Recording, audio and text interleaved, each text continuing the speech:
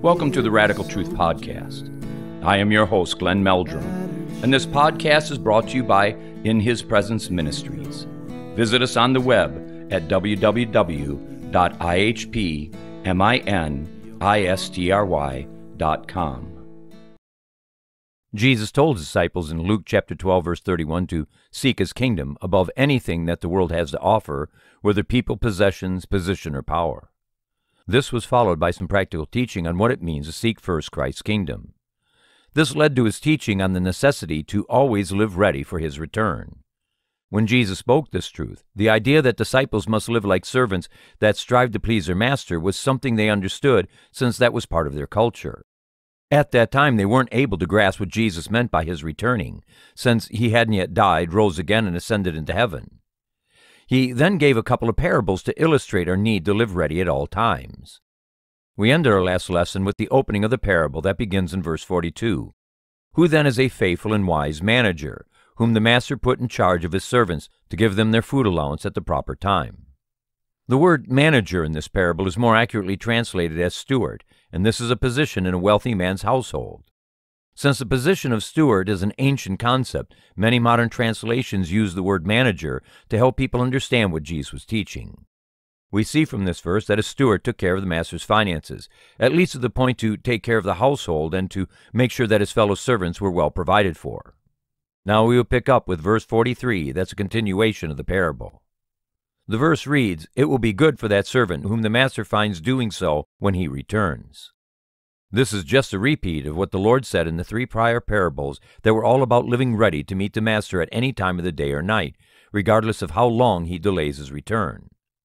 Jesus is repeating himself a lot in these verses for a very good reason. He was warning his little sheep that they must live ready at all times if they want to be pleasing to the master and receive a rich welcome from him when he returns. We are naturally rebels that have wandering hearts and craving desires, so Jesus needed to press his thought home very strongly. The disciples might have asked why Jesus was pushing this point so hard, but the Lord knows us and knows our propensity to wander. It's love that warns, and Jesus was showing us much love through his teaching to help us be mindful of our weakness and sinful tendencies. It will truly be good for those who are faithful to the end, who discharge their duties like good soldiers of Jesus Christ and faithfully obey whatever command like a much-loved servant. It will be good for that steward when the master returns for two reasons. First, there will be no need for any discipline or judgment upon him. Second, because a faithful steward will receive from the master a great reward, and we see this in the next verse. In verse 44, Jesus said, "I tell you the truth, he will put him in charge of all his possessions." From this it appears that the steward was originally given limited authority over the master's household. This would be very wise on the part of the master, since the steward hadn't proven himself or exposed the real condition of his character. Sometimes stewards were hired freemen, and at other times they were slaves that showed themselves capable, such as in the case with Joseph. Some educated slaves were bought at a very high price. In either of the cases, the man had to prove himself faithful, which allowed the master to entrust him with more. This is how it works with the kingdom of God. The Lord is looking for men and women he can trust to faithfully discharge the duties of their calling. After we faithfully serve to the capacity of the calling, then the Lord may trust us with more. People that get positions within church, ministry, or denominations that don't have a seasoned character are put in a very dangerous place since they haven't been proved. The worldly concept of success has crept into the church where greater positions of power and prestige are sought after, like worldly people seek after political power or high-powered positions in corporate America. Success within the kingdom of God is all about obedience and faithfulness to what the Lord has called us to be and do. The Lord doesn't determine success according to one's position, size of the church, or personal income. Our goal must be for the well done at the end of life, and not seeking after feelings of worldly accomplishment that are meaningless and a chasing after the wind. In the parable, the Lord said that the faithful man would be put in charge of all the master's possessions. What this means in relation to eternal life, we have no way of knowing. The point is simple. The Lord always rewards those who are faithful to him. Some saints will begin to experience that reward while they are on earth. Others will know it only after they see Jesus face to face. The spiritual law that we reap what we sow is an absolute, and this is further expressed in the next verse, but in a negative way. But suppose the servant says to himself, "My master is taking a long time coming," and then begins to beat the men servants and maid servants, and to eat and drink and get drunk. The minimum treasure the Lord has entrusted to every person is their own life, and every rational person will give an account to God for what they did with that life. Now add to this that we will answer to God for how we have treated every person in our life, and we begin to see the seriousness of the situation. In this verse, the parable takes a sobering turn to address those who abuse the trust the Lord has given them. The context of the parable makes a servant a part of the household of the master. This corresponds with those who are followers of Jesus. Given that the man abused his fellow servants and lived a debauched life, he was in a backslidden condition and abusing himself and others through the pursuit of sin. The parable could also be applied to people in general who live contrary to God's will, and this can go in a lot of different directions. In the parable, we see a servant who believes a lie that the master will not shortly return. This leads to the next lie, that he wouldn't incur any negative consequences for living in disobedience to the master's will. All the problems begin with a lie and are multiplied through more lies, and this is a significant point. The first sin ever committed was to believe a lie, and this is exactly what Lucifer did, and that's why Jesus called him the father of lies in John chapter 8, verse 44. Believing a lie led to pride, and pride led to rebellion. Judgment fell with Satan being expelled from heaven, and will finally end in the lake of fire. This same process took place with Eve. Satan, in disguise as a serpent, lied to Eve, and when she believed the lie, she gave birth to the lust of the flesh, the lust of the eyes, and the pride of life. What did believing these lies produce? Rebellion, that produced death and separation from God, and would finally end in the lake of fire if she didn't repent, and we have no biblical evidence that she did. This pattern keeps going on through human history and in our own personal history. This is why it's vitally important that we become lovers of the truth, so that we break the pattern of believing lies, which always leads to rebellion against God. In the parable, we read the phrase that the servant said to himself, and this is very similar to the parable of the rich fool that said a lot of foolish things to himself, all of which led to rebellion against God. In both parables, we are given a picture of self-rule that always produces rebellion against God's rule. Self-rule is built upon lies. These lies are perversions of the truth. Because God gave us a free will doesn't mean we are to abuse this precious gift by turning it into an expression of self-rule that's an act of rebellion against God. Our free will was given to us so that we could choose to love and obey the Lord. But when we believe lies of any sort, they are going to produce in us the works of the flesh that will bring spiritual death. It's only when we choose to believe the truth, and then to put the truth into practice, that we begin to know the life of Christ working in and through us. The lies the servant believed in the parable eventually produced a lifestyle that was hostile to the master and abusive to himself and his fellow servants. There's a pattern here that we need to see. By believing the lie that the master delays his coming and that he wouldn't be judged for his actions, produced a wicked character of self-indulgence and abuse. People don't end up living a self-indulgent life overnight. It grows like a terrible weed in the heart, mind, and soul that poisons the person and turns him or her into an abuser. This all comes closer to home than we want to admit. Just look at the breakdown of marriage. This doesn't happen in a moment, but over time. Hurt by hurt, wound by wound, a husband and wife abuse each other through words, anger, bitterness, unfaithfulness, and at times even physical abuse. When you look at how this happens, you will find that they believe lie upon lie upon lie that cause greater rebellion against God and in turn produce more abuse against those whom they should have loved and protected. Tear down the lies, and you will see the evil demons that were working behind the scenes and how a husband and wife destroyed their marriage by letting filthy devils whisper in their ears and produce pride and rebellion in them. There's endless examples of this that's seen in the life of every person. These smart devils keep speaking into the ears of mankind, and we foolishly keep listening until the truth and wisdom of God breaks this demonic spell upon us. Another thing we see from what Jesus said in verse 44 is how there's no such thing as secret or hidden sin. The sin we practice will always be revealed in how we act towards others. This is also true when people pursue a life of righteousness. They will begin to treat others through the love and mercy of God. The lie the steward believed that he wouldn't have to answer to the master is shown to be a lie in verse 46 that states, "The master of that servant will come on a day when he does not expect him, and at an hour he is not aware of. He will cut him to pieces and assign him a place with the unbelievers." It's strange how we can believe lies and think that they are actually the truth. If the truth breaks into our lives, it will expose the lies for what they really are. What we do next will determine our eternal destiny. Notice that the judgment upon the steward was that he was assigned a place with unbelievers. This tells us that the steward wasn't numbered among unbelievers when he was given that position. Plain and simple, the man was a backslider. The master wouldn't have put a wicked person in charge of his household, so the spiritual and moral condition of the man was the byproduct of believing lies that eventually led him to forsaking the Lord altogether. To cut a person in pieces was a Middle Eastern and Eastern form of execution. Jesus was using this to paint a graphic picture of what happens to people that rebel against the master. Not that the Lord literally cuts people into pieces, but that severe judgment falls upon the unfaithful. The worst aspect of the judgment is that the man who once had the master's favor would never have it again after the judgment fell upon him, and would forever be subject to the judgment of the wicked.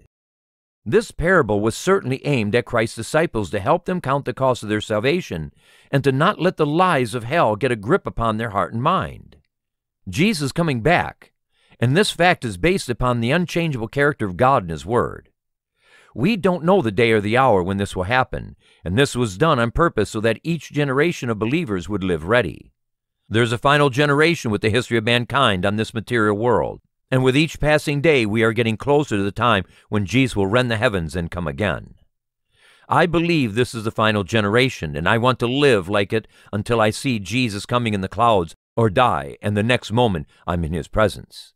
Either way I win, and in both cases I must be faithful to the end, just like you need to do. The point in verse 46 that the steward was a backslider is strongly reinforced in verse 47.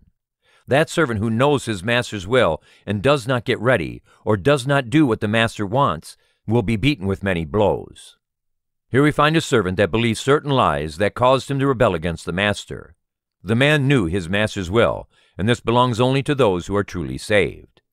The world doesn't know God's will, or knows it only according to conscience and not by divine revelation through the Word of God and by saving grace. The rebellion of the servant is demonstrated in two ways. First, he deliberately doesn't get ready for Christ's return or for his destiny with death. This tells us that the man knew that he was to live a holy life in relationship with Jesus, but refused to do so, either by willfully neglecting what he should have done or by purposely doing what he knew he ought not to do. The second way is that he purposely refused to obey the will of God that he knew. In either case, the man is in rebellion against God. Now we need to determine the spiritual condition of the servant. Was he an unsaved man or a backslider? Did his disobedience take him outside of salvation where he would suffer divine judgment, or was he being disciplined as a son? I would venture to say that the man was outside of salvation, that he was a backslider. The man's rebellion produced severe judgment, not discipline. The Mosaic law limited the number of lashes a man could be beaten with to 40. The Romans whipped people with a scourge that had 9 leather lashes to it and had a piece of stone or bone attached to the ends to do more damage to the person's body. The Jews laid more lashes on a person by giving 40 lashes per offense, so 80 lashes could be laid on a person when found guilty of 2 crimes. Those who committed severe crimes received the greater number of lashes. Those who knew Christ and backslid are guiltier of greater sin than those who never knew Him. Therefore, their judgment would be all the more severe. Paul stated in Hebrews chapter 6, verse 6, that they crucify again for themselves the Son of God and put Him to an open shame. Backsliding is a terrible sin. In verse 48, Jesus went on to say, "But the one who does not know and does things deserving punishment will be beaten with few blows. From every one who has been given much, much will be demanded, and from the one who has been entrusted with much, much more will be asked." The first point of this verse is about those who are ignorant of Jesus and the way of salvation. Since they are lawbreakers, they will be judged for breaking God's law and for violating their conscience where they knew to do right but refused to do it. Though they are still guilty of breaking God's law, they did not know the one who made those laws and won't receive as severe a judgment as a backslider. God will execute judgment, and it will be based upon absolute truth, since He knows the thoughts and motives of every person and was an eyewitness of their crimes because He is omnipresent. We aren't wise enough to understand how God judges, and must be careful not to misrepresent Him by turning Him into a heartless, severe deity or by making Him to be a weak being that tolerates sin and evil. We would do well to bow to the God of all mysteries because we don't know how he executes justice, and we need to rest in the fact that he is infinitely holy and good. Those cast into hell deserve divine judgment for the crimes they committed against God and people. They are guilty of anarchy by rejecting Jesus and rebelling against his kingdom, and this is a more severe sin than we understand. And all those who gain salvation, eternal life, do so only because they threw themselves upon the mercy of God and obtained saving grace by believing the promises of God. This brings us to the point Jesus made that everyone who has been given much, much will be demanded, and from the one who has been entrusted with much, much more will be asked. Jesus clarifying his prior points by declaring that people will be judged according to the light or spiritual knowledge they have and what they did with that knowledge. Those who have been given much light, or had the opportunity of receiving much from God but refused to seek after it, will be proportionally punished for the light that they abused or neglected to seek after. Those who received less light yet violated the light they were given will be punished according to the knowledge that they possessed. This gives us to understand that in hell each person will suffer according to their crimes. Now I don't know what that means because I don't know how God will judge each person and what eternal judgment actually looks like. In Luke chapter 20, verse 47, Jesus declared to the Pharisees, Sadducees, priests, and teachers of the law that they would receive greater damnation. Why? Because they were keeping people from entering the kingdom of God through their erroneous teaching and hostility against Messiah. Greater damnation equals greater severity of punishment. False teachers, preachers, and prophets that teach lies will be judged more strictly as a result. Why? Because false teachers kept people from salvation by teaching lies. Fallen angels will receive an even greater damnation because the light that they had was greater than mere mortals. They were privileged to dwell in God's presence, and when they spurned that privilege through rebellion, they brought upon themselves divine judgment in proportion to the heinous nature of their sin. There's a gross and dangerous doctrinal error I want to briefly address that uses verses 47 and 48 and also 57 and 58. This is a lie concerning purgatory that the Catholic Church advances along with its various denominational offshoots. They use these verses to support the false doctrine that will damn multitudes to hell. People believe that if they are baptized in the Catholic Church, that they will eventually get into heaven after spending some time in purgatory to burn off their sins. Water baptism in essence becomes a license to sin, and purgatory the purifier that readies people for heaven. They believe that their stay in purgatory depends upon the nature of their sins and how much money they had paid in indulgences to decrease the sentence. This false doctrine degrades Christ's atonement and the power of his blood to cleanse from sin. They make what Jesus did on the cross inadequate, that it's not enough, that it wasn't a finished work like Jesus said from the cross. Hell or purgatory must then finish the work Jesus failed to accomplish on Calvary. Did you hear that? That's a terrifying thought. The doctrine of purgatory came from hell to take people to hell. This false doctrine also perverts what the New Testament teaches about the necessity of being born again to enter the kingdom of God, which then opens the door to receive Christ's transforming grace that is absolutely radical. Jesus changes the subject in verse 49, stating, "I have come to bring fire on the earth, and how I wish it were already kindled." It's nearing the time for Jesus to be offered up as our atoning sacrifice.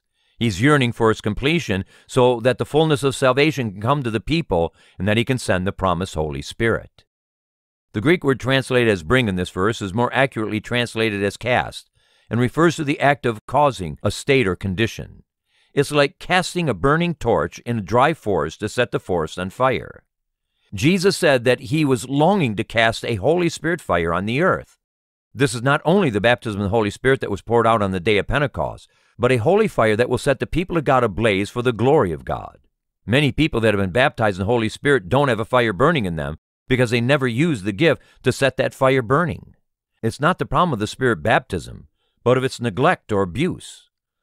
John the Baptist prophesied about this baptism in Matthew chapter 3, verse 11.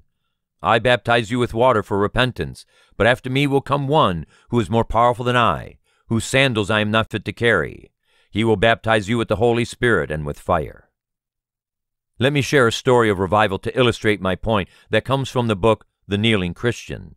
It was written by an unknown author that traveled to India, possibly as a missionary, and while there he visited a Christian boarding school that taught 1,500 Hindu girls. One day some of these girls went to the missionary with their Bibles, and asked what Luke chapter 12, verse 49 meant. I have come to cast fire upon the earth, and what will I, if it's already kindled? The missionary tried to put them off with an evasive answer because she didn't know. But the girls weren't satisfied, so they determined to pray for this fire. What a great idea! As they prayed, the fire of God fell, and they were given their own Pentecost. This set the girls on fire and compelled them to continue praying. A group of these girls traveled to a mission station and asked the missionary if they could pray for their work. The missionary wasn't happy over the idea of these girls gadding about the country when they ought to be in school. They only asked for a hall or barn where they could pray, and was finally given permission. As the day progressed and the evening came on, strange things began to happen. A native pastor came to the missionary, completely broke down, and explained while weeping that the Holy Spirit had convicted him of sin and that he had to openly confess it. This was followed one after another of professing Christians that went to the missionary under deep conviction of sin to repent. There was a remarkable time of blessing where backsliders were restored, believers were sanctified, and heathen were brought to salvation. Why? Because a few children were baptized in the Holy Spirit and fire, and they prayed that holy fire down upon that mission station and surrounding area. The American church is in desperate need of this baptism in the Holy Spirit and fire. Yes, even the Pentecostal church. Without the empowering work of the Holy Spirit, we won't have holy fire burning inside of us or through us. And we won't get the Spirit baptism with fire until we are willing to be like those children that began seeking for this with holy desperation. We must also add to this our great need to have this simple childlike faith that they had, that will see the windows of heaven open and pour out upon us a baptism with fire. When that fire falls, then it must be maintained through prayer, the study of the Word, fellowship, worship, and zeal for God's glory through the discipling of the saints and reaching the lost. This is the active part we are to play in God's work of salvation that can only be done through the free gift of divine grace. Verse 50 presents God's work of salvation. But I have a baptism to undergo, and how distressed I am until it's completed. The baptism Jesus is talking about is a bloody baptism of suffering that he would soon experience. But what exactly is this baptism? It's far more than suffering in general or even of martyrdom. James, John, and their mama asked Jesus to have her boys sit on his right and left in his kingdom. In other words, James wanted to be the prime minister and John the secretary of state, not humble requests from mama's two darling boys. Jesus responded in Matthew chapter 20, verse 22, "You don't know what you are asking. Can you drink the cup I'm going to drink?" "We can," they answered. Some really arrogant young men here. Then, verse 23, Jesus replied, "You will indeed drink from my cup, but to sit at my right or left is not for me to grant." What was the cup Jesus, James, and John would drink from? The cup of suffering, and they all did drink from it. But the baptism Jesus is talking about is different. Only Jesus could experience this. No mere mortal could withstand its horror and weight. Though some theologians limit this baptism to Christ's suffering or martyrdom, there's much more to it because he is the Lamb of God.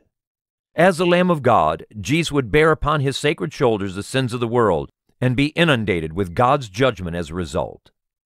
This was a baptism of divine wrath, of the justice of God being directed at the sinless Son who became sin for us so that we could become the righteousness of God. The Father rejected the Son not as a son, but in our place. He received the judgment we justly deserve. In the 1984 NIV, the translation wrote that Jesus said, "And how distressed I am until it is completed." Instead of distressed, the King James Version used straitened, but I don't think in either of those translations they use the best word. The Greek word means to hold together, either by compressing or by not letting something fly apart. Figuratively, it means to compel, perplex, afflict, or constrain. And I think constrain is probably the best word to convey what Jesus is teaching. The Lord was burdened to finish the work he was sent to accomplish. This was pressing upon him, and he was feeling the force or pressure to see its completion.